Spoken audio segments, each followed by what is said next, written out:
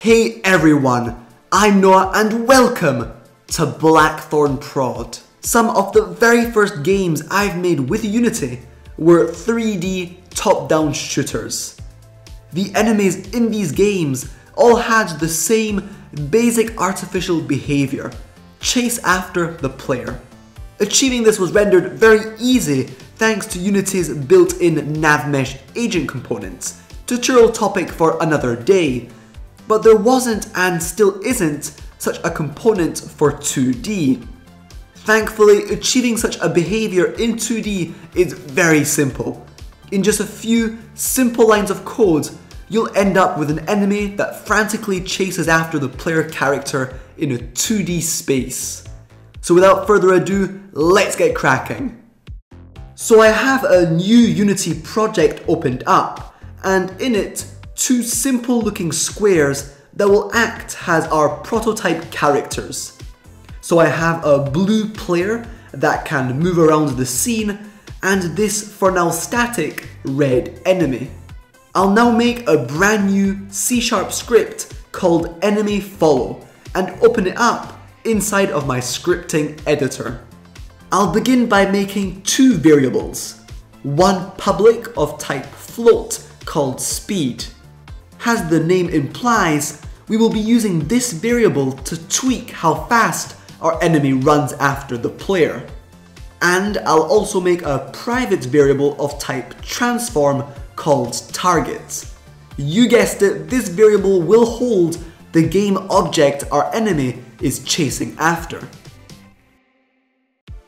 In my start method, I will make the target variable equal to the game object that has a tag called player, and more precisely, the transform information of that object. Back in Unity, I will make sure my player character has the player tag on it. This way the enemy will find his target. Lastly, I'll make an update function and inside of it, type the following easy line of code.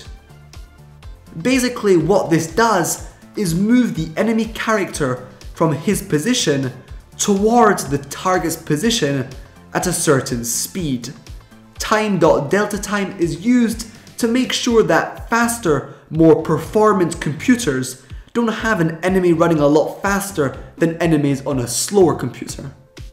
So to recap, put whatever position you wish to move before the equal sign, then type in Vector2.MoveTowards and inside the parentheses state where you want to move from and to, and of course at what speed.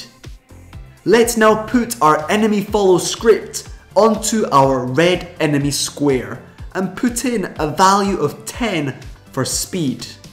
If we now press play, you'll notice that our enemy is moving towards the player. Awesome! We've put in place the solid base for a fun 2D enemy character. One quirk you may notice, however, is the fact that our enemy will go exactly at the player's position and cover him up. Let's say we wanted our enemy to stop moving towards the player when he gets at a certain close distance. Doing so is very easy. All we need to do is add an if statement and check how close our enemy is to the player. We can achieve this by using Vector2.Distance. Inside the parentheses, we'll ask to check the distance between the enemy and his target. In other words, the player. And if that distance is greater than, say, 3, then the enemy is allowed to continue moving towards the player. Obviously, if the distance is smaller than 3, the crucial line of code will not run, and as a result, the enemy will stop moving towards his target. Let's hit play inside of Unity and make sure everything is working. And you'll see that indeed, when our enemy is close by, he'll stop. If I then move my player away, the enemy will resume chasing him, because the distance separating the pair is greater than 3. Of course, if you want more flexibility over the stopping distance, Just make a public floats variable called stopping distance and replace this 3 value with the stopping distance variable. Now directly in our inspector, we have full control over the enemy's stopping distance. Setting the value, for example, to 7 will have the enemy stop very far away from his target. And that is all I had to show you for this beginner level AI tutorial with Unity and C#. Obviously, you can use this script for many types of games.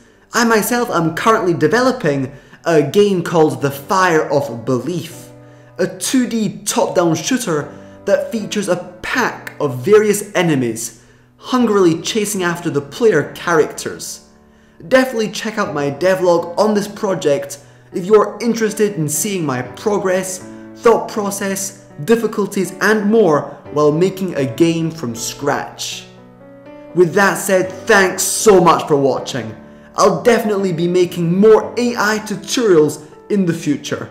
Of course, if you have a request, post away in the comment section down below and I'll seriously consider making a video on it. Alright, take care, stay tuned, cheers!